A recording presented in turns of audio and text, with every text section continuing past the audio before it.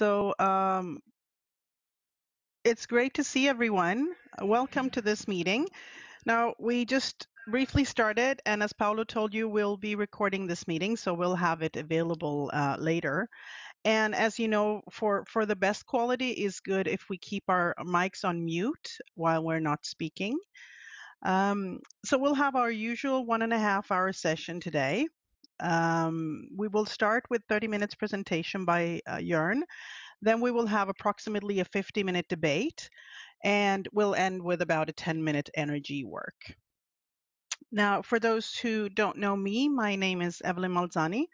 I'm an Italian, and I was born in Stockholm, where I live, and I work as a communications trainer here. I've been involved with conscientiology for the past 10 years, and currently I am volunteering for Reprendencia. So the topic today, the topic we're discussing and we're going to hear about today is interplanetary assistance. We will take a look at, among other things, our world and the development in it, reurbanization and extraterrestrial consciousnesses. And I'm very happy to introduce our speaker today, Jörn Schmidt. Now, I met Jörn 7 years ago, I think, in Portugal. And I had the pleasure of interacting with you for on several occasions in FOS. You have been involved in conscientiological self-research since 2006, and you're currently volunteering for Ectolab, SAIC, and ISIC. And you've also participated at the College of Extraterrestriology. So I'm very much look forward to hear what you have to say today and your presentation. So please, Jörn, take it away. Thank you.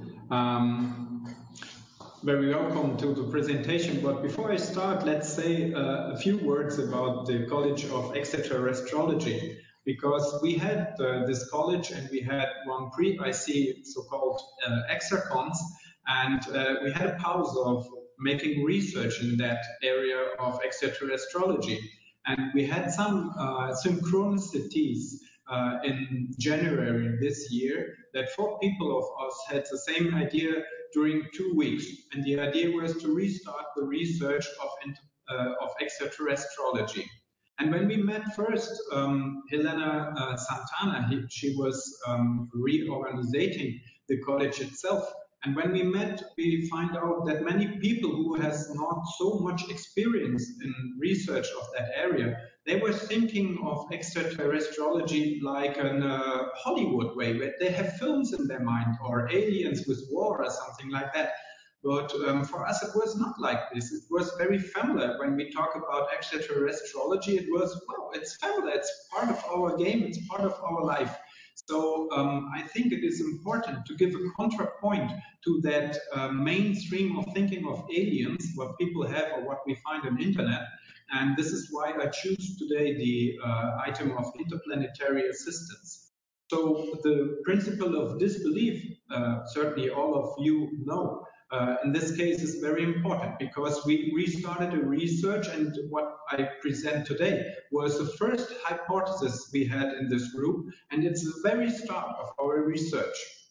So let's see, and I'm very happy and looking forward to our debate to have a good inter-exchange of our ideas. The presentation topics are vision of our world as an experiment of an evolutionary laboratory.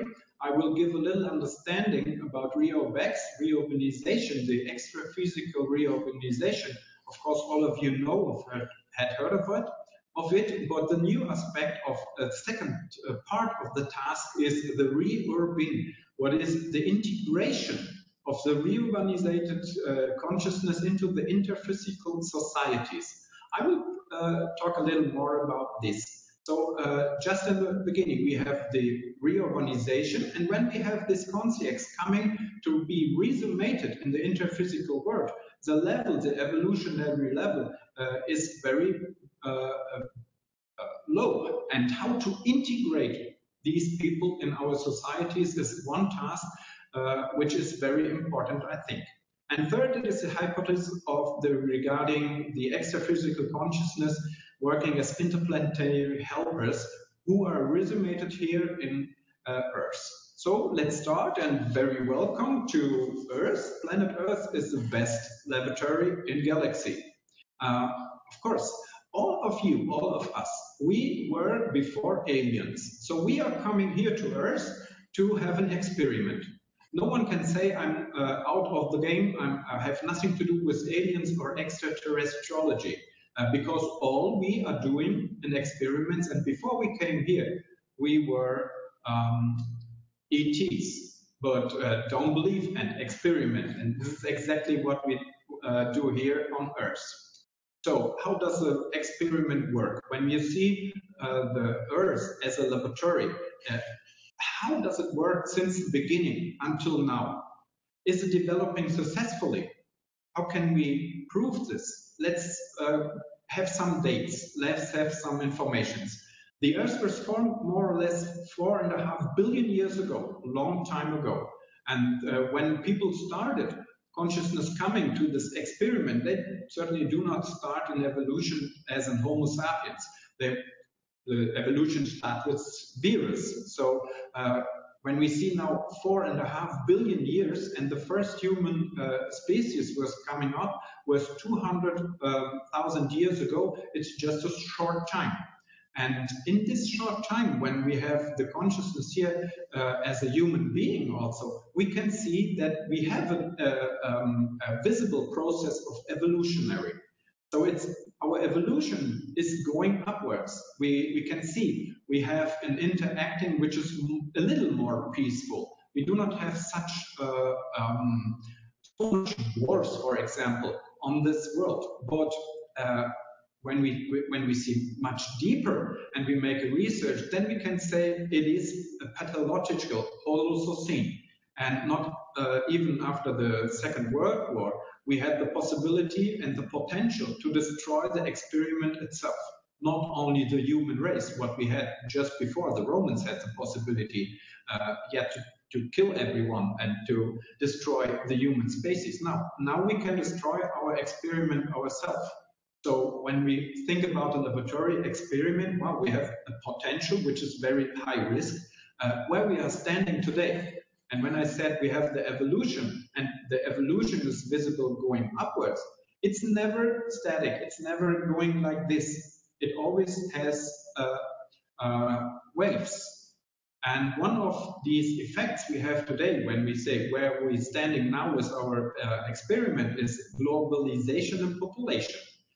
Let's see, when I go to history and the migration phases in history, how does it work? The first human species, they have to go out of the location where they are born because of hunger, because of temperature, it's going freezy or something like that. Later it was more than they have battles each to another, so they have territories and they are going out there. And today, what do we have today? Today we have an economic refugees. So people are going out of their country because of an income, because they have better possibilities to live outside. The first map we have here on the right side is a map for mass migrations since 1990, so the last 25 years or 27 years. And you can see there, which is red, this is more the immigrations or migrations which are inside one continent. So here in Africa, for example, you can see we have civil wars, for example, and then we have the migration from one country to the neighbor country. So and after war, they can go backwards. So it's more inside. It's not going outside. It's not like this exchange. It's another level of migration. The same is more or less in Middle America and in India. Then we have some countries which are more or less, and everything which is here more green or yellow. This is a big interaction. So we have here some focus. This is Europe, this is the US, this is Japan, and this is Australia. There the people go. The migration where they want to go is more to these places because it seems to be easier to live there. And this is an idea of economy. my hypothesis is that globalization, of course, affects all today. So this has a good hand and a bad hand. The good is we have communication, we have possibilities, we have the possibility to learn, for example, education. But on the other hand, everything is influenced all over the world. So when we have an influence, a bad influence of power, political power, when someone has the possibility of atomic bomb or something like that, everyone has an effect of it. So this is the other hand. And another hypothesis I have is about population. Here on the right side, you can see that the population is going very fast up. In 1970, we have 3.68 billion people on this planet, interphysically. Just to make it clear, just count the interphysical consents. And in 2015, we have doubled it. And today we have close to 8 billion intraphysical people here living on this planet Earth. Why this? And I think one part of this is the reurbanization side. So when we have had many wars before and the people were dying, and they get into the war because they do not have a good potential of evolutionary level, then they were in the barotrospheres. And from the barotrospheres coming the resumated cons health here, this is a low level. So when we have now double in the last few years, then the whole level of our world is going bad. So how can we handle this? And let's see a little deeper this effect. I have here a balance to see we have more cons health on the one hand, and Valdo Vieira, he said in one of the mini tertulias that it will getting worse until 2075. Well, long time. So if it's true or not, just to have an idea where we are standing here with our world. And he also said that we have, on the other hand, Homo sapiens serenissimus, who are interphysical working here in this experiment, 65. So this is something where we can see, oh, we have now more Homo sapiens serenissimus. This will have an effect. But on the other hand, the population is very, very important to say a bad effect. Where are we today? Let's figure out just one item, political situation. I think these guys you all know. So these are powerful people.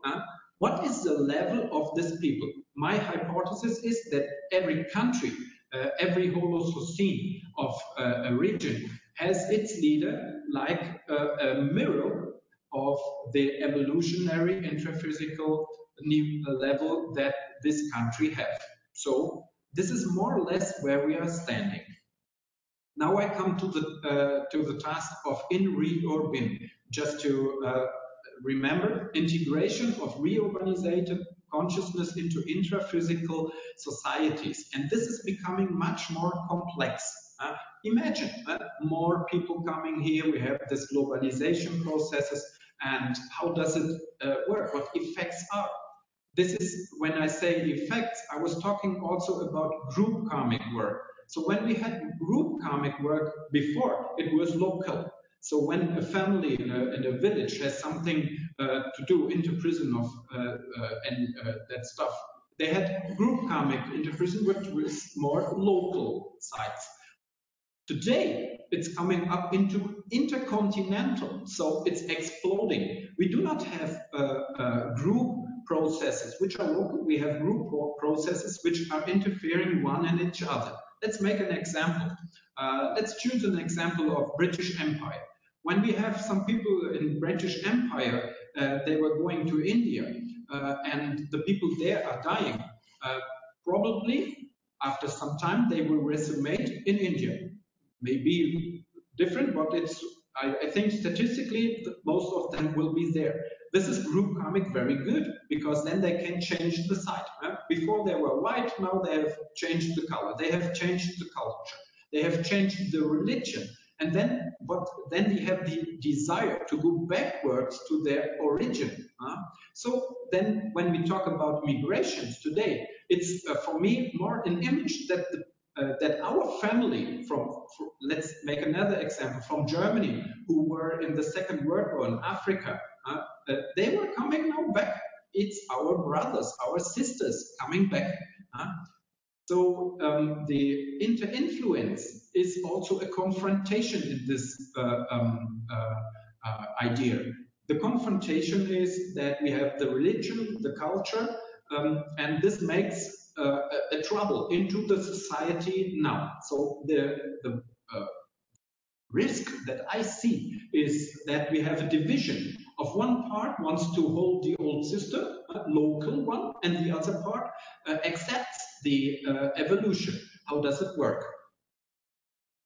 What does Waldo said to this is very interesting. He has written in the Homo sapiens Reurbanizators chapter Europe for extraterrestrials. This collective and grandiose assistance work has raised unimaginable proportional being advised even by teams of extraterrestrial consciousness, that is alien or advanced technicals from other planets specialized in parapathologies of psycho and psychosoma and multifaceted structures according to genetic development of each planet through the intensification of the continental interplanetary extraphysical transmigration.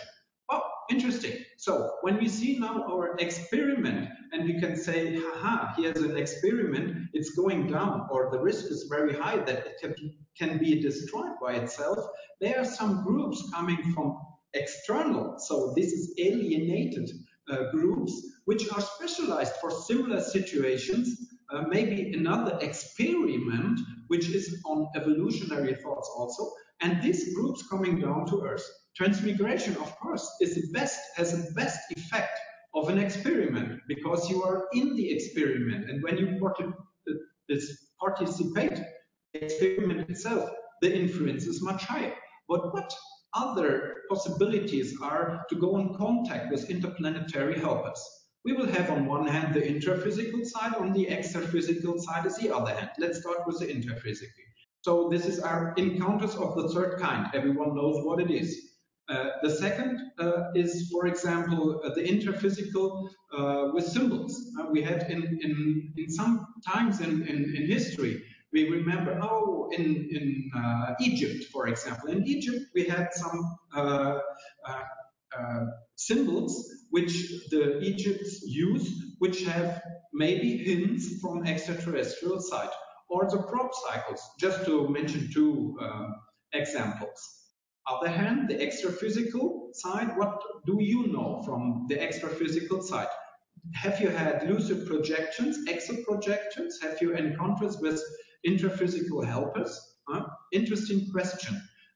Pre-mother, this concept is something when, for example, EM was working together with Waldo. So when in the adaptation phase, when the extraterrestrial consciousness will come here, they have a pre-mother, a consciousness with experience in this experiment, and they help each other. Other thing, in the intermissive course, we have para-visits, which are going to more advanced extraphysical communities. So who remembers of you guys which have an intermissive course, do you remember to be there into a group of intercambio with other planets? Very interesting. And here at the dynamics, the inter-existential dynamics, at the last 2 years, we find out or we perceive that we have more contact also with extraterrestrial beings.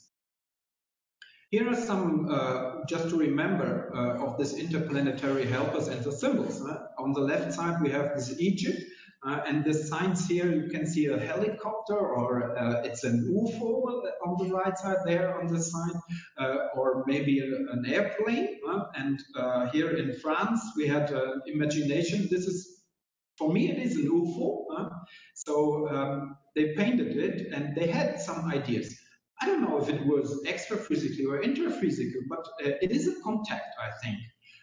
The crop circles, very interesting. Can it be that they are hints to overcome our problems of energy? Here, for example, is one design, and Technicum in Italy, he used it to make a new magnetic motor. to produce very easy electricity.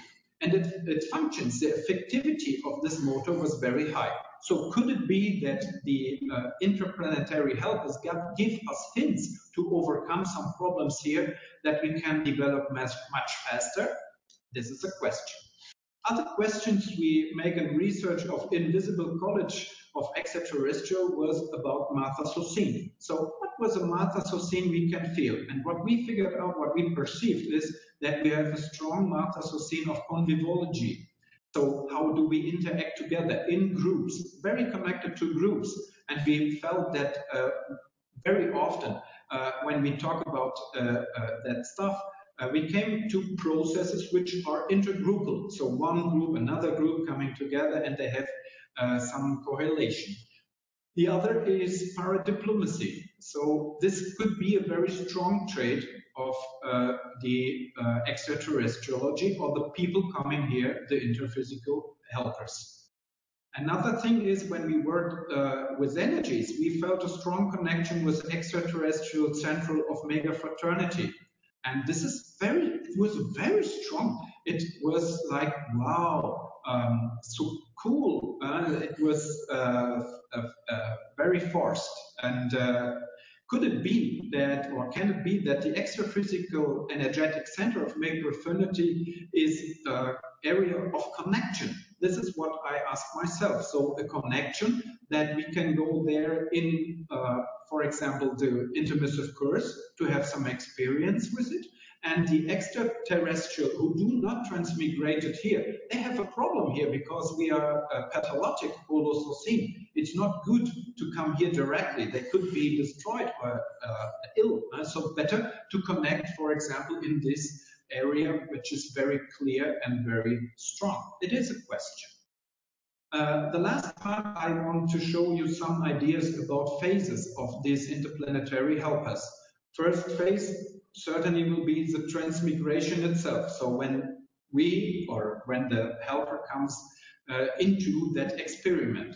Second will be an adaptation. So you have to adapt to take part of this experiment. Then the qualification phase, because you have a task, you have a mission here. We came here, or the helpers come here to help in this experiment, not to destroy itself.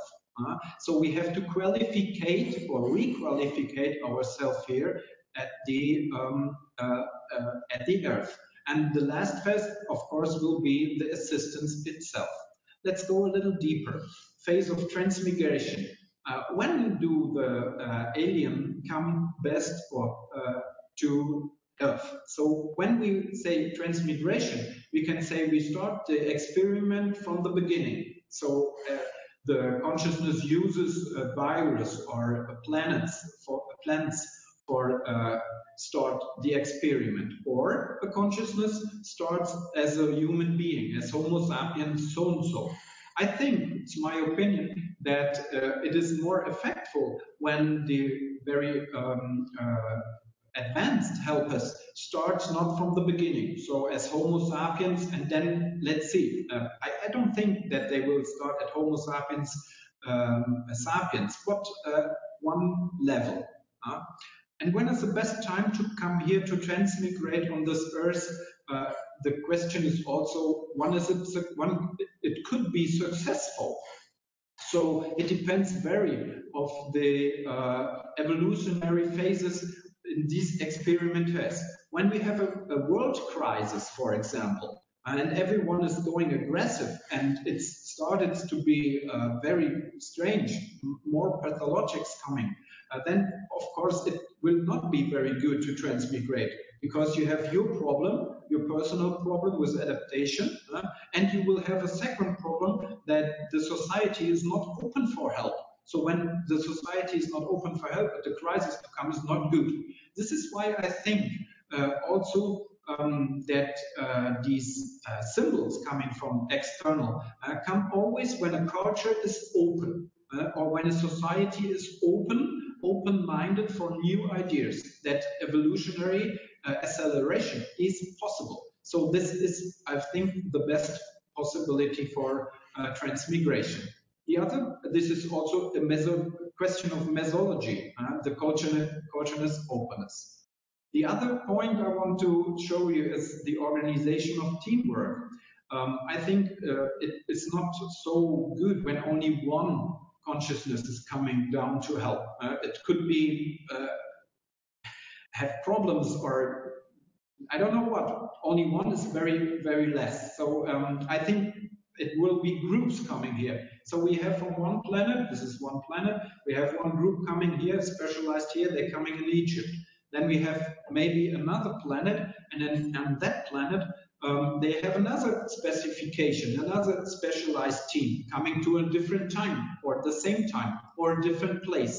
So what I think is that in certain times in that experiment, they are coming groups, mostly when we have a high culture or a culture with openness. And these groups here are working, and then in one time, they will activate themselves, because first they have this adaptation phase, which everyone, each of these participants of this group must have. So let's see. Then the adaptation phase, this is what Waldo has made with Prima, with DEM. This is very interesting for me. How was the situation before? Maybe before the transmigration, I was an alien 4 meters high, and I was in a situation of a dimension which was very acid or very sour, I don't know. We do not have lungs to breathe, or I don't know, maybe in water, a liquid. And how is it to change this, to have this new soma? So the adaptation of the physical soma could be very strange. I felt that some of these people have the problem of visual, for example, when you're before in water or in a chemical substance, you have another perception. You perceive your environment different. The other thing is the question of consciousness. Maybe we had some consciousness which were living before together in their societies. Could be. I had an exoprojection when I encountered some aliens. It was very far from here, and I was into a space, and then it was something transparent liquid or something like that. What it was, consciousness inside. I felt, and not only one, but I could not see, I could not perceive. It was just one mass, and then they separated and shaped itself, and then I could find out, these are here 2 shapes. And I asked them, what are you doing? Are you before together and then you go individual? Do you need not to be individual to have your experience? And they said, we can have both here. We can have our experience and we share it together in this mass. We do not need to have contact individual and talk about things. So how do they live together? Wow, this is very advanced. Imagine when you have one bad thought only. Everyone knows this. So you will not think badly because the feedback is very, very fast. And I think this is a very interesting interacting in this group when everyone is together in this mass. Also, when you think of orthocene, this has, I think, a good trainment there when you are together into a mass of consciousness. Very interesting. So how to adapt this or other aspect? They have only 2 possibilities to manifestate themselves. How do they work with now 4 vehicles? Soma, psychosoma, energosoma, and mental soma. Very strange, maybe. So the adaptation could be very strange for that for people coming here into that experiments. Qualification phase. Here we have that the people are now in the experiment. They are in that laboratory acting. They are interacting. Okay. But the problem is that they lose their lucidity about their mission, why they come here to Earth. They have to remember it. And the problem of our evolution here, of these experiments, is that we have so many problems in evolution itself. So we will not only karmical stuff, ego karma, group karma stuff, we have also things of day-to-day life. So it could be that this evolutionary task, what I call here plan B, overrides the plan A, the mission why they are here. They have to overcome this. It's not easy, of course not. And another problematic is ego versus consciousness. I said when this example of consciousness living together in one liquid.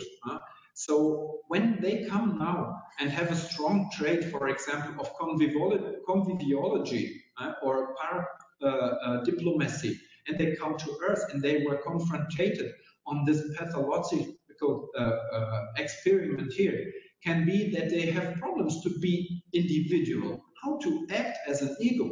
That they overcome the problems of ego long time ago, and they are very good in leadership. But on this hand, it changes. This is my hypothesis, that they have a mega weak trait of leadership. Why this? This is psychology way of thinking, I think, can be, I have one problem to adapt myself here, but I have a strong trait. I felt that I'm a good leader. Then I will be a leader. And to be more accepted in this world here, I will connect this leaderships like they do it here. And then it's going worse, because it will be that this one is a very good leader or strong leader, but it will show up like a mega weak trait. And this to overcome is not easy. But I think we will have over that other syndromes, like the foreigner syndrome. You can imagine one small group of, let's say, 10,000 consciousness, or let's say 1,000, or maybe 12. When this small group is coming here, they will feel like a foreigner a long time. I think they suffer all of this syndrome. Overcoming the foreigner syndrome is not easy.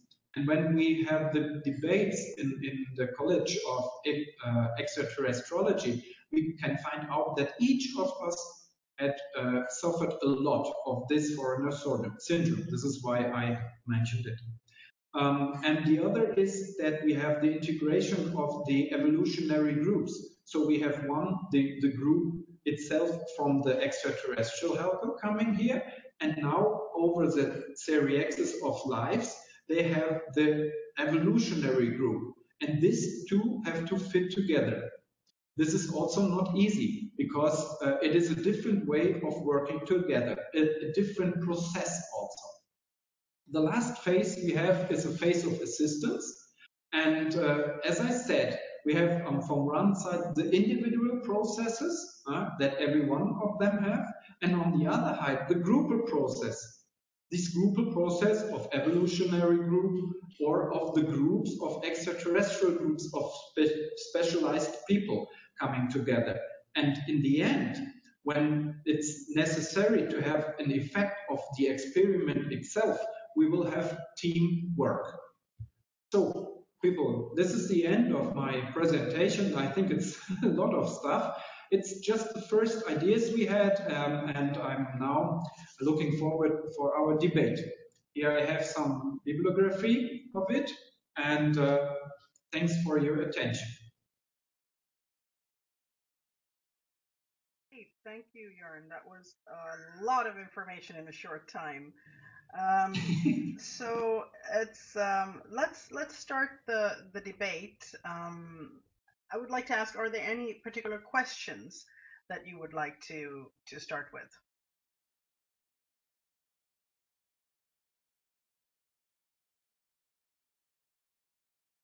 Anyone? I have one question. Yep. May I? Okay, Jörn, considering the hypothesis that extraterrestrial consciousness are resonated here in Earth to help in the Helbeck's process, as you mentioned, what kind of abilities or skills do you think they have that might help better this process? Or in what position in the society they could be present? What is your opinion about this? Yes, what I think is the complexity of our evolution is at a point where it is overloaded for the most people. So when we are in evolution, before it was one step to another step. And when we have now helpers here, these helpers have to be very clever, very intelligent. They need to have the possibility to handle with this complexity. And I think the helpers coming here to the societies, they can bring down the energies when the people do not handle this complexity anymore. Let's make an example. We have political situation here that, for example, everyone is going in a debate of radicalism. You have the traditional side, they want to go backwards. You have the others, they want to go to pure democracy. And now it's like a fight, one to another. They do not see that the complexity is so much open, that we talk here about cultures, that we talk here about religion, that we need helpers to clarify that it's not needed to have so much energy to put in that debate. And I think this is one where we can discover this is an interplanetary helper when he can handle without being psychosomatic influenced. Thank you. Hello, Jan. Thank you for your great presentation. It was very interesting. One question, if you were talking about that if extraterrestrial, extraphysical helpers are being resumed on Earth, and if, I mean, okay, we have a role in this, you know, to assist them to adapt as well, and to assist them to assist, you know. So what is your opinion about, or advice or thoughts about, how can we assist them in that adaptation process? What can we do within cosmology, but also outside, you know? Yeah, let's make an example what we do here in Cognopolis, for example, because what I think is we start with ourselves. So when we talk about how can we help them in the world, then it's good to see how can we work here to our neighbors. How are we going to live in our community? And Cognopolis, it's also like an experiment. So it's good to talk about this because it's small and you can see the effects very, very clear, or they are short ways. And when I see here, how do we interact one by another? Respect, how opinion, when different opinion, do I listen to him? Can I listen to the other one? And this is how we can help the extraterrestrial helpers, the interplanetary helpers, because it's not easy to explain. Imagine there is someone who is super intelligent and he has good ideas and he knows this. How can he have a voice in a society? When, just imagine, Melanie, you are now a helper and you know what to do. For example, this symbol of that machine who can help us in energy. How can you present your idea? Can you present it directly? Are we able in our society to be open-minded for it? I think we had now the symbols before and not a directly contact, because the most societies are ill. And when I see that I have an example here in Cognopolis, I can imagine how complicated it is to have a voice. We had the dynamic of parasurgery. And in this dynamic, I was the one in one moment to have a complementation with a consciousness coming to be to having parasurgeries. And I perceived an extraterrestrial being, a very tall one, and I perceived it as a helper. I perceived that this guy is doing something with my para brain. And interesting that 3 other people in the same session saw also extraterrestrials. And I was asking what we are doing here. And what the answer was very interesting. It was, we are observing your work. It is very interesting that into a very pathologic society exists one work that you are going in a dynamic for inter-assistance, and you work here on parasurgery with other beings. This was very interesting for me. I never was thinking about maybe we are blind for it, or we do not let them work because it's pathologic for them too. After a while, I can perceive that the first helpers, extraterrestrial helpers, coming with some para-surgery mechanism. So they had, for example, to make para-surgery on the para-brain. And they said there's something metallic, like a metal here, and then I can feel how does the energy goes to the para-brain. And this was some technique. I think it was coming from outside. We do not develop this here. And I can see that these interplanetary helpers, they are not transmigrated. They were coming from external to help us.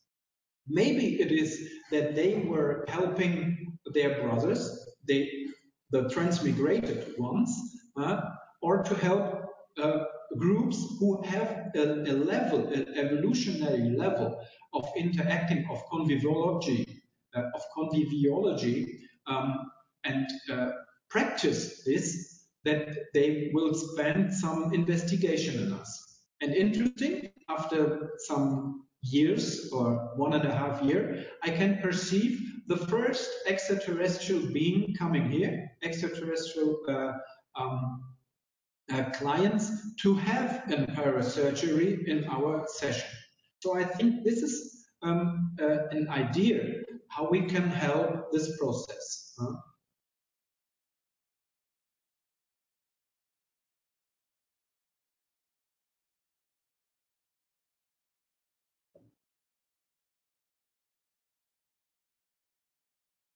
Yeah, it's not easy to understand this concept. I know that.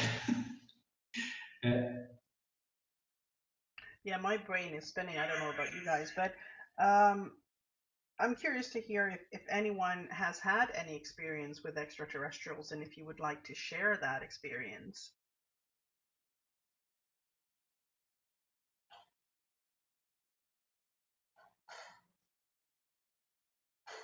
Yes, hearing the dynamics, or psychic dynamics in falls is pretty common to see, to perceive some extra physical consciousness.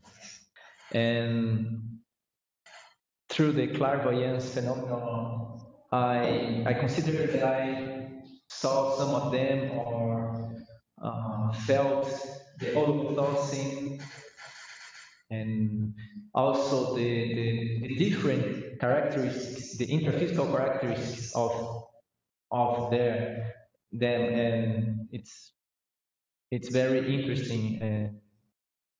This is what I remember off the top of my head now. And how does the Holocene, did you perceive it, does it differ very much? If it's an extraterrestrial or... Sorry, can you repeat? I've closed the Holocene. I'm curious to hear if you perceive it that it differs. Does the Holocene, when you're in contact with an extraterrestrial, differ very much? Well, please go ahead. I think it's a very, it's like here you have different types of extraterrestrial beings. So the evolutionary level they have is very different too. And the Holocene sometimes is like in a buried troposphere. I did not see a difference, only that they're acting a little strange. And when we had this Holocene, when the helpers working together in the dynamics, then of course I can discover, or I have discovered, that the Holocene is different. And this is also why I said that my hypothesis is that the extra-physical center of mega fraternity has a strong connection with it. It is very, very soft energies coming, and they do not make any pressure. It's very good. Like when you talk about helpers, and you have an imagination of how it can be in Holocene, I felt this in the dynamic when these helpers are working with us. Okay, but, we have a question here. We have a question here from Thais, but just before I ask that one, I would like to clarify one thing. So are we saying that extraterrestrials are always more evolved? Is that what we're saying here? No. I remember here in Foz de Iguazu, I had a lucid projection, and I felt that I was moving upwards, and my psychosoma was going up. And when I start seeing something, I felt that there were three consciousnesses in front of the bed, and one was a little child. And this little child had something, wow, it was a vampire. And when I was lucid, and when I was going totally out of the body, then he jumped on my psychosoma and sucked here the energy on my neck, on that side. It was not on the nucleus, it was more on the side. And I felt that my lucidity was going down. And the other two were more like parents of this concierge. And I felt that my lucidity was going down, and I remember just try to make a vibrational state or something like that. And I was surprised. I started just thinking about it, and then I felt a vibration, and this little concierge child was popping up. So it was disconnected from myself, and then it was like a wow, doesn't get what it wants, and then the lucidity come back, and I start to have more energies, and then it ran away. So when it ran away, I was looking to it, and I was seeing there were three other consciousness in the neighbor room, and then one of them come in, and these were these were aliens, and the one was coming was like a friend for me. Interesting. What I felt, the other two, they were from the same group. The other two have a little respect to coming in, because they saw what happened when I start my energy work. So the one who was more friendly come to myself, and I had some ideas, intuitive ideas, that we worked together. And then I had some imagines of human beings making some experiments with aliens. This was awful. They caught them and they were taking things of the consciousness. They make it was terrible. It was terrible, and I felt very bad that the human race had some species that they have the first context. The intraphysically context was not an extraphysical, it was intraphysically, and they cut them and make experiments with them. They hurt. It was a torture. And this was for me very, very sad.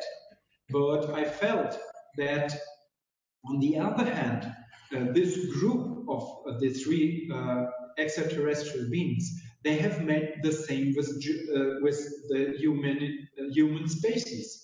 So I had the information that on the other side, they're making the same. There was a spaceship coming down to Earth, some human being going with them, and then they made the same things with them. So it was in a very low level, and I think this group do not have this high level. What interesting was that there was another group of extraterrestrials with a higher level, and they stopped this interacting. And after that, they made an intercambio with ETs and human beings. And this friend I discovered as a friend was one of these interacting, it's like this interplanetary visits I've taught in the intermissive course. And I remember that I was together with this guy in this interacting and learning process, each from another. Interesting, because the group was now in process. He was one of the first. He has the courage to talk with me directly or interphysically, in an extraphysical dimension, but directly.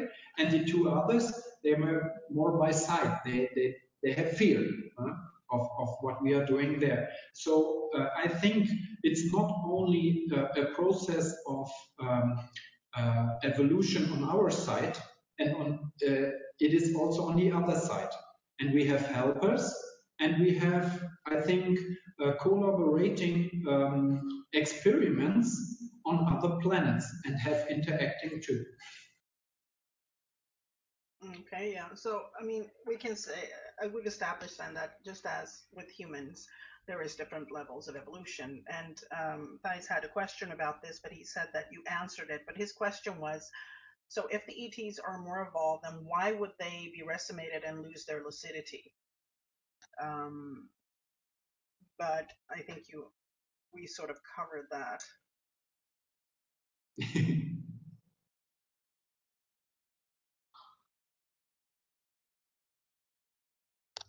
Anyone else have you had any experience with ETs? I might, maybe if not anyone else has something to say. I had both kinds. I had the direct kind and I had the extra physical experience. So when I was 14, 15, I was still living with my parents. We have a 2-story house on the countryside in a village in a rural area in Austria. So only fields and farmers. One day, I mean, as a background, my mom was always interested in extraterrestrials and UFOs and ancient Egypt and this kind of things. So I was always open to the possibility. I never believed it, but I was open to it. So one day I was going up to the 2nd floor to search for something. I cannot remember anymore. I was entering the room. I was looking in shelves, and suddenly I had this thought in my head, this like a telepathic command: go and look outside the window now. There was no one. My parents were down, and I just followed. It was such a strong command. I followed, and I went to the window and looked out, and it was already dark in the evening. And I saw a formation of 7 to 8 lights in formation on the sky. And I stared at it. I was mesmerized. I didn't know what was happening. Was it balloon festival? What was going on? And they started moving, but in formation, like fighter jets, in perfect synchronization with each other, but in a speed that is not possible with human technology until now. And they moved. They constantly interchanged, but it was always on a formation, but a different one. And in that moment, I thought, I have to call my parents, because everyone will think I'm crazy. No one will believe me. So I was shouting at the top of my lungs downstairs, like, go to the window, look outside, look at this. And my mom and my grandma, they went there to the window downstairs to look. And in that instant, when the others came to look, they started burning out one after the other, very slowly, disappearing on the sky. But my mom still saw like the last 1 or 2 disappearing. So she saw at least something. But the feeling this caused in me back then, when I was still not sure, are there ghosts, are there other dimensions, with 14, 15, I was just like, maybe, but after that experience, I was a little bit afraid in the first moment. I mean, but on the other hand, it was such a profound experience. Like, there is something else, and it's here, and it's in contact in a way. that was that experience. It somehow really opened my mind to really like to look for other possibilities than materialistic reality. And then I had, well, when I was in Foss last year, I came to Foss. I was amazed by the campus, you know. And after I arrived, the first evening, I went already in the first dynamic, you know. And the Epicon at the end says, "Oh, you have a huge company of extraterrestrials with you." And I'm like, "Oh, really? I don't know." And he said, yeah, the whole field changed, it is changed, and the whole assistance changed when the team changed in a dynamic and whatnot. I'm like, okay, thank you, interesting. I made a note and I moved on. So next day, next dynamic, different epicon, different institution, different topic. Oh, yo, you have so many extraterrestrials with you. And I'm like, already, like, I don't see them. I don't perceive them. It's super nice to have like a entourage with me, you know? But I don't have that perception. So it went on. I went to 8 dynamics, and in every dynamic, I got told there were extraterrestrials with me, working with the mental soma, specifically with the frontal chakra, and so on and so forth.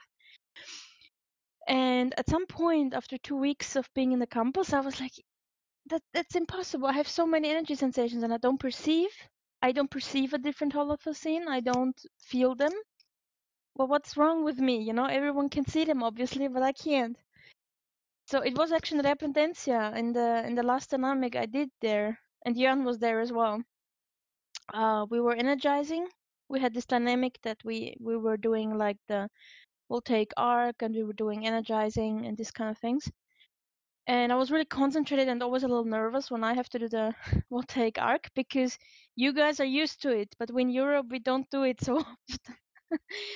And suddenly I felt this huge consciousness beside me, like energetically. I didn't see it, but I felt this huge presence beside me, and it was at least 2 meters tall, if not 2.5. And if you suddenly feel this presence, you know, like I was focused, of course, on the person in front of me, but somehow my like attention, you know, my psychosoma reached up a bit to see what's going on, and in a way I was like, oh, hello there. And it was really good and interesting to see, hey, it's not, this is my confirmation, because don't believe in anything, you know. And I think, yes, I remember in the ectolab when we had the parasurgery, because I was a first timer, I had to lie down on the mattress, and at some point I must have been somewhat out of body, but still over my soma.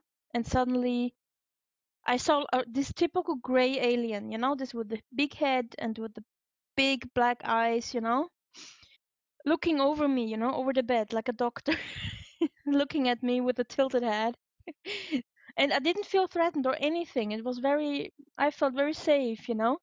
And I was like close. It was like a clairvoyance or something. I'm like, oh, hey there, nice to see you, you know, okay, nice to get to know you. But it's interesting, because then you ask yourself, why do you have this extra terrestrial company with you? And maybe if we think about what Valdo Vieira wrote in the Reurbanizators, Europe, reurbanization, extraterrestrials, Finland, obviously, but it was an interesting experience. And that's why I was very interested in the Holocene question as well, because how can I recognize them as being extraterrestrial, or them being there helping, being in the dynamics and such. And the question is, are they only with me in the campus there to come with me there, or are they here with me in Finland all the time, you know?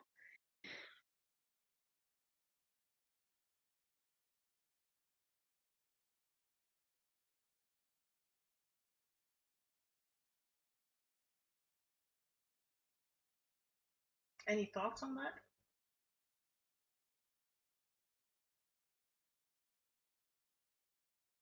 I think maybe they are connected to Melanie, regardless the local that she is.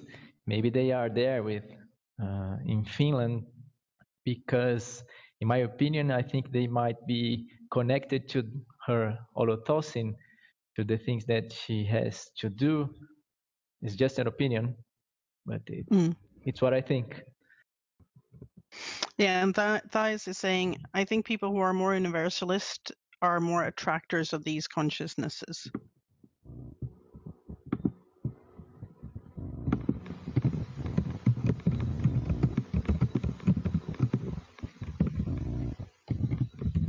Is that you trying to say something?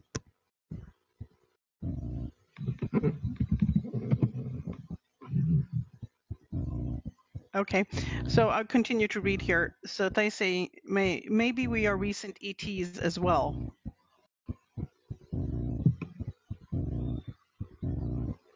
Yeah, that's an interesting question as well, because I think when we speak, at least what I've heard when we talk about retrocognitions, we often speak about our human lives. I haven't heard that many people speak about their extraterrestrial period. That's quite interesting. I can't say that I have had any perception of an extraterrestrial period or when I was an ET. Yes, I was going to ask,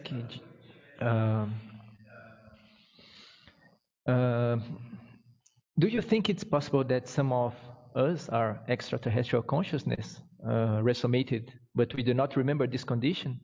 Maybe we were transmigrated to the Earth. What do you think, Jörn?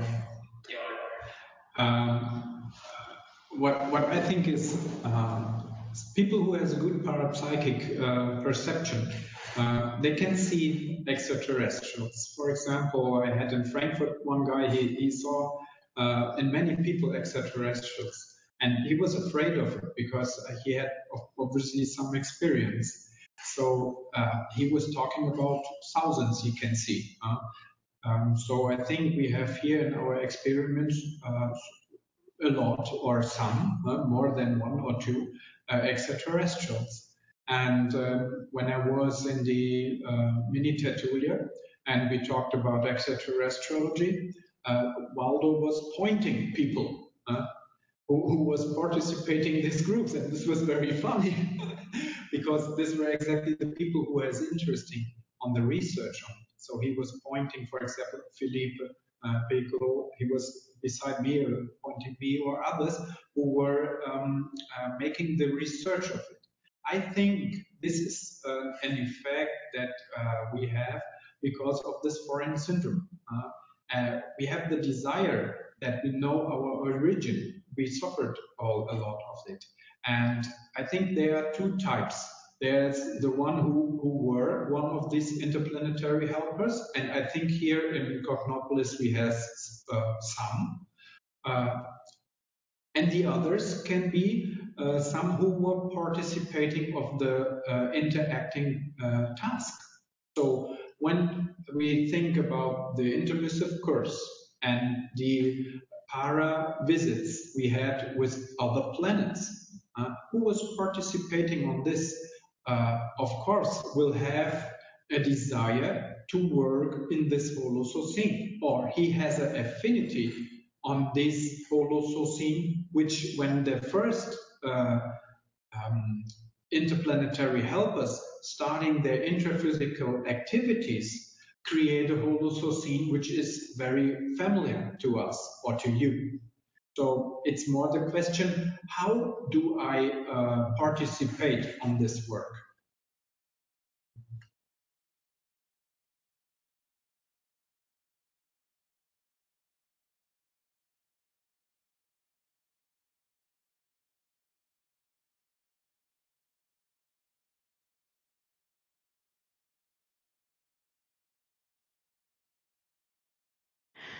So I would like to I was thinking about what you were said about the level of the leaders in the world today, that they're a mirror of the particular evolutionary level of that country, and that the level of intraphysical evolution is going to get worse before it gets better.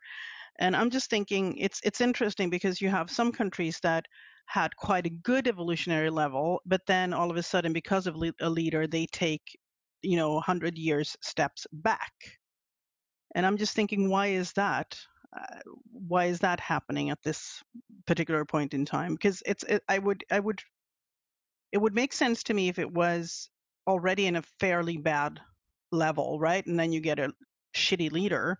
But if you're at a fairly good level and you get a shitty leader and the whole country takes like 10 steps back. Any thoughts there? I think the group of the research of reurbanization has searched on it. Is someone who wants to talk about this? How does it work with the leaders?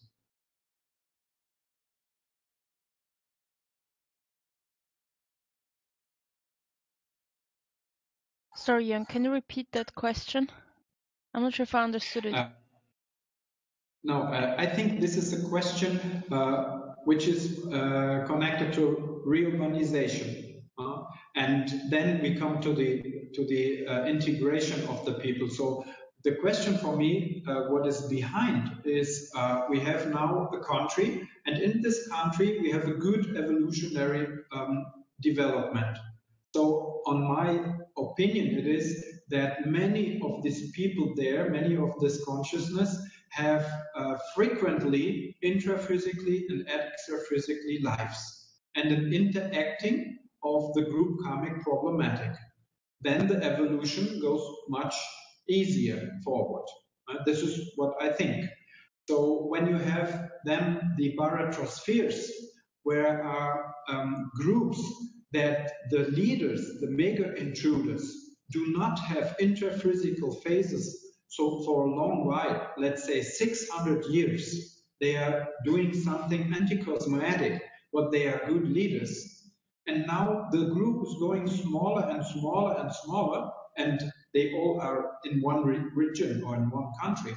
Then at the end, also the mega intruders will resume in a new intraphysical world. I think this is going to be a hypothesis that we can work with.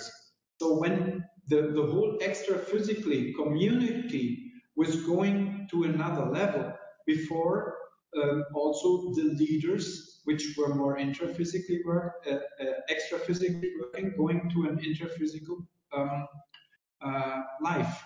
And then they came here. So I think this is an effect when we have more population here because of reurbanization, and this extraphysical community goes smaller, then we will have these mega intruders coming back.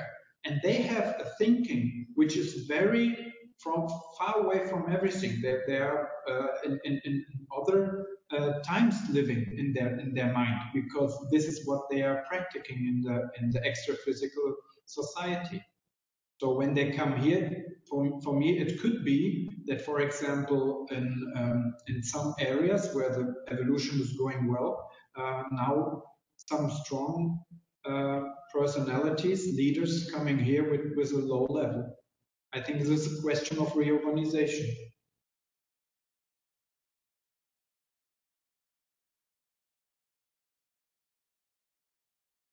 So we have another question here from Thais. Have you studied idiosyncrasies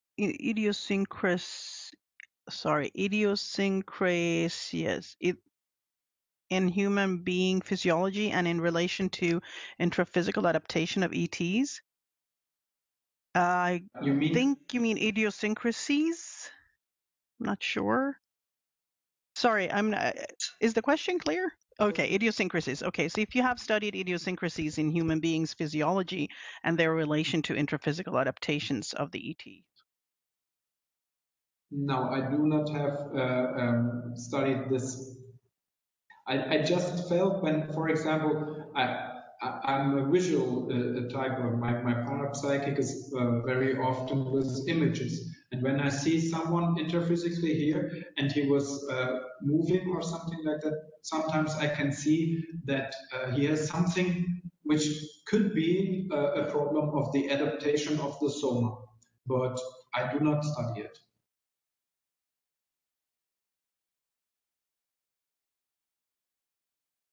Did that answer your question, Thais?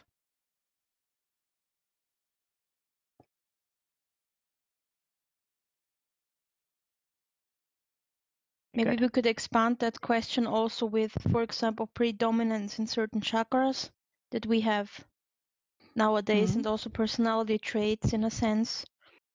Or if someone is like, for example, very technical in their approach, like an analytical problem solver, this kind of things, that maybe not always you see it in the physiology of the soma, but more because if you're thinking about paragenetics and if you're thinking about how the psychosoma is formed, that even if we're already long adapted here in with this human body, but we still have these traces, or like it's part of the paragenetics, that if you had a huge head for hundreds of lives, or you have maybe like more activity in the frontal chakra, you're more sensitive in the frontal chakra. That's, for example, what I'm now finding out, that everyone who's doing voltaic arc with me says there's a force here in the frontal chakra that they never felt before. And their extraterrestrial people were working with mental soma when I was there in the dynamic that they switched. So maybe my connection is something with frontal chakra, that was whatever is I have in extraterrestrial paragenetics is connected maybe with the frontal chakra. It's one of the indications, and mental soma in some way, which also might be a reason why I feel so many restrictions in the psychosoma, because usually my mental soma overrides the the problems. And so I now have to take care, for example, to basically accept the psychosoma as being in existence, not to always rationalize everything.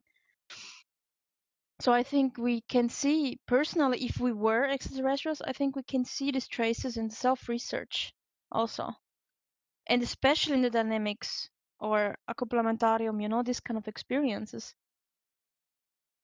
But I have seen, I also, like Jörn said, sometimes I see people on the street and they have something to them that is not human.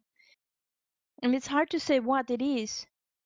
And of course you can see, I'm not sure who said it, Waldo? Or that if people have these modifications, like a lot of tattoos in the face, like completely covered, 100 piercings on the body, certain modifications to implants here that deform the head, these kind of things. Here in Finland, you see a lot of that. Where you can see, okay, this consciousness is striving to look differently somehow. Of course, it's pathological in that case if it goes so far. But it's interesting to observe. And of course, if I would be lucid enough to also have my parapsychism working in that moment, maybe I could do some more connections with that. Yeah, I think too.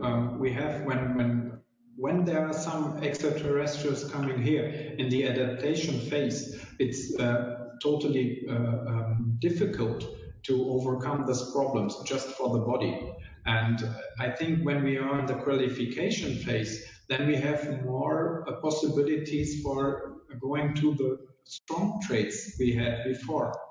When I was in the paradynamic and in the parasurgery dynamic with this alien, I had the possibility of a very strong coupling, and I felt very tall in this minute, and it was for me wonderful because my para brain was adapted to this para brain of this very huge brain. It was so, wow, it's going wide, and I can feel that the synapses working very easy. So this alien can just to have this process of thinking much easier. He was thinking 1 second in one language, then in another, and other ideas, combine this and have new ideas without any resistance. It was so wonderful. And when I was disconnecting to this species, and I felt my brain and my para brain, I suffered physically. It gives me headaches that this brain is so small, and for one idea you need to think crazy, think with activity. It doesn't work by itself. The synapses was not flexible anymore. So what I want to say is it's very good to have an inter-exchange with extraterrestrial beings. If you are one or not, it doesn't. It's not so important for me. Important is to have an idea to see how can these people work, how can these people perceive, for example. And what happens after that coupling is that my vision sometimes changed. I had one mega authorization with Waldo here in Foz de Iguazu. I was not directly the one who gets the energy, but on the side. This moment, I felt that my perception was not more inside my brain and even not inside my para brain. It was falling inside myself, and I can feel and I can see a huge space with some lights like dots. And I felt that it was energies. And I asked Waldo, what could it be? And he said that this has something to do with cosmic vision, maybe. And I had this effect now in the last 2 weeks, 2 or 3 times. 3 times. It was very interesting. Once it was when I was in a treatment of acupuncture, and Susanne's stimulating some points for parapsychism. And then I felt that I had this vision again, and I did not feel nothing of my soma or psychosoma at all. And I can see inside myself a space which was more or less like 4-dimensional. I think this is also something which has connection with another perception of the reality we all had before we came here to Earth. So I think another point is cosmic vision, which is an interesting item to research. That's a very interesting item to research. Unfortunately, we are sort of running out of time. So we have about 10 more minutes left. Well, what do you say? Should we work a little bit with our energies? Everyone ready? Okay, great. Thank you so much, Jörn. Thank you everyone for participating in this presentation and the debate. I do hope that we get more occasions to discuss this. But for now, I would like to ask you to just sit back comfortably. If you can lower the lights. If you want to lie down, please do that as well. Just sit as comfortable as you can. A couple of deep breaths to just sink into your chair or your bed.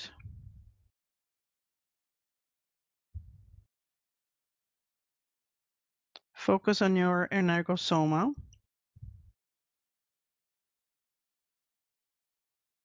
Now gather your energies as much as you can at the top of your head. Bring everything you can up to the top of your head.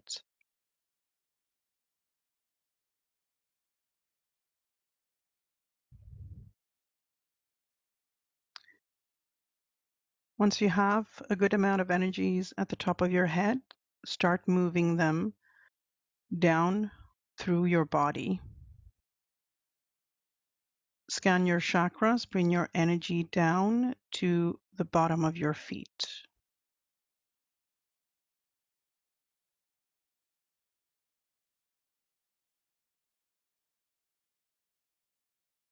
When your energies reach your feet, feel them there and then bring them back up to the top of your head.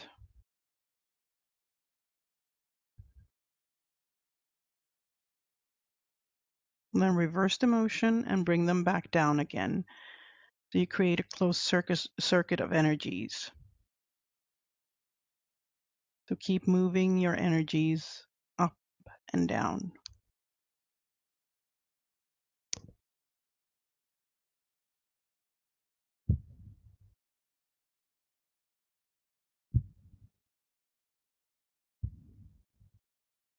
Keep your focus and your decision to move your energies up and down.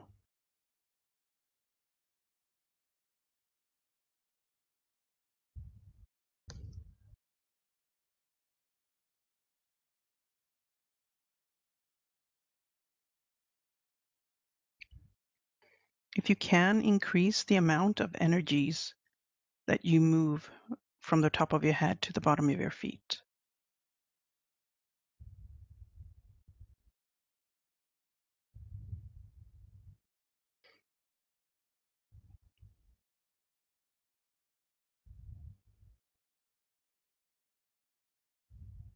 If you can, give a mental command to start speeding up the energies so the movement from the top of your head to the bottom of your feet speeds up gradually.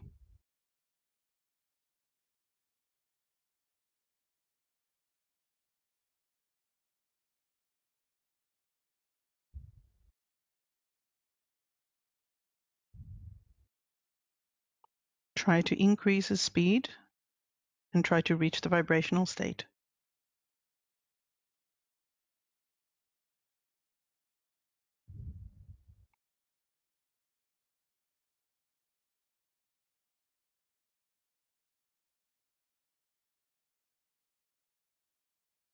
Keep focused on your energies and on the movement.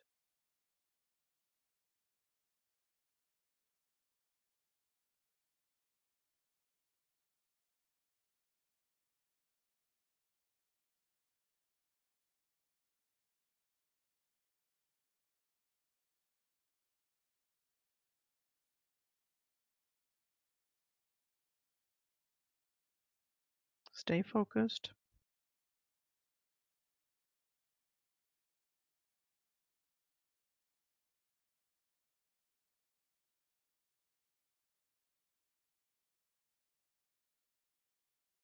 Now, gradually, you can start to decrease the speed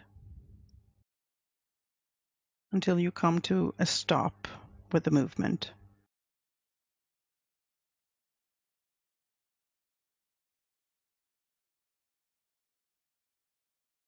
And now let's start to send energies out. Let's exteriorize energies from an energetic body out and fill the room where you are. Send as much energy as you can in every direction.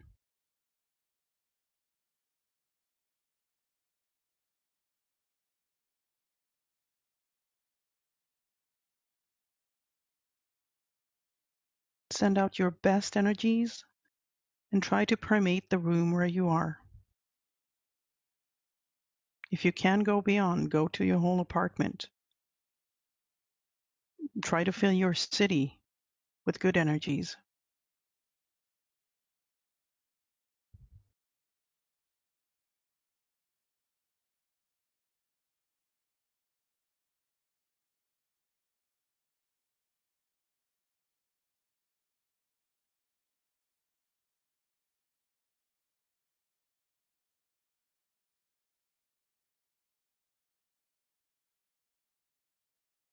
Keep exteriorizing as much as you can. You can exteriorize impulses or a constant flow or waves you choose.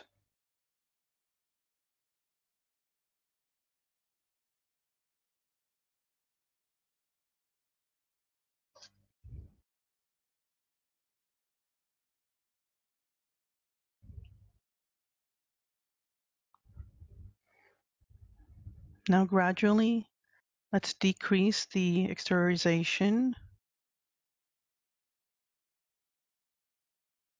until it stops.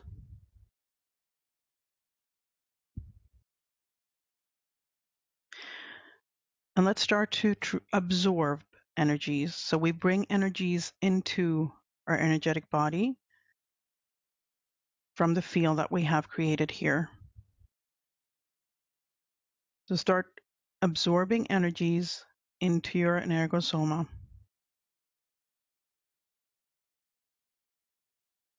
You choose how you want to do that, if you want to do it in waves or impulses. but fill your energosoma with the energies.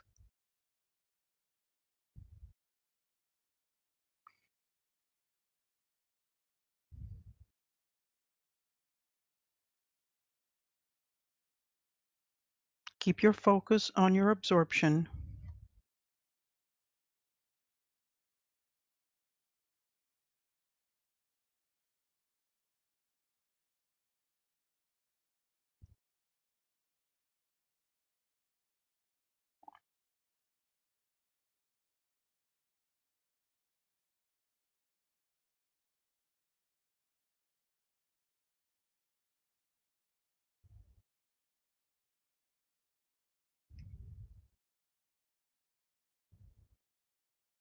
Absorb as much as you can.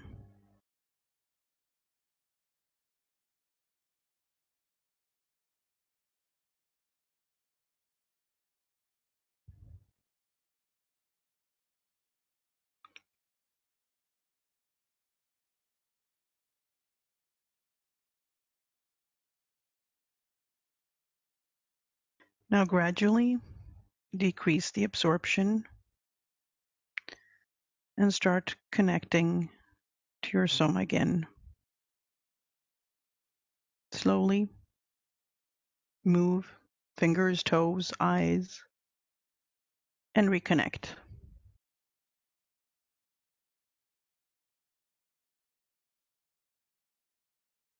Is everyone okay? All good? Great. Let's see if we have. Size is good too. Excellent. Good to hear. So, I think we have come to the end of this session. Paulo, is there anything you want to say before we leave? Yes, Evelyn. I just would like to comment about the BME, and I felt a very strong field of energy, especially during the exteriorization of energy, where I felt a very strong this coincidence of my vehicles, and I also felt my frontal chakra pulsating very strong, and I had kind of a mental somatic expansion, and it was very good. Thank you. And I'm not sure if anyone else would like to share the experience about the BME or anything else.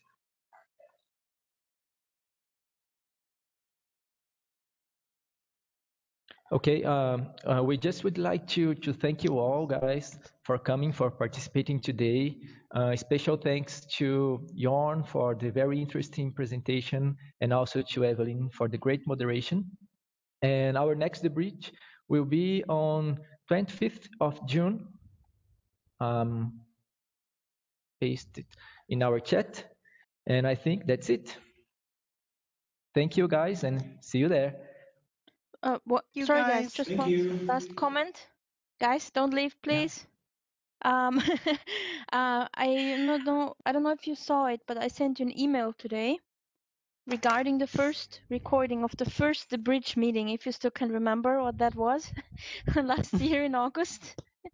I'm so sorry, guys, it took so long, but everyone was super busy and I needed to find software for the video editing and so forth. But it is done, it's online, it's on YouTube. I sent you the link. It should be fine, the video, but please, guys, if you want, have a look. If you see in the video anything that you would not like to be published, if you were sharing experience, you think, okay, I'm not sure if this should be public on YouTube, you know, then please just give us short feedback on which part you don't like there or which is too intimate maybe, and we can cut it out. So for now, the YouTube video is unlisted. So you got the link, but only those with a link can access the video. I set a deadline for 1 week. So if I don't hear from anyone in 1 week on Sunday, I will make it public, the video, also for people who could not participate. So and that we will do this with all the other videos and recordings that will be published. So just for you to know, guys, if you have time, have a look. It's really interesting to see the first bridge meeting again. It's very nice. And yeah, thank you so much. During the energy exercise, I felt connected with the Serenissimos. It was very nice. Thank you, Evelyn. And No thank worries. you, Jörn. Thank you. Thank you, everyone. It was really good seeing you again. Yes. Thank you, Evelyn and Jörn. Thank you very much. It was very good. Thank you. Thank you. Bye-bye. Thank you, guys. Bye, guys. Bye-bye. Bye-bye. Bye. Bye, guys. Nice Sunday.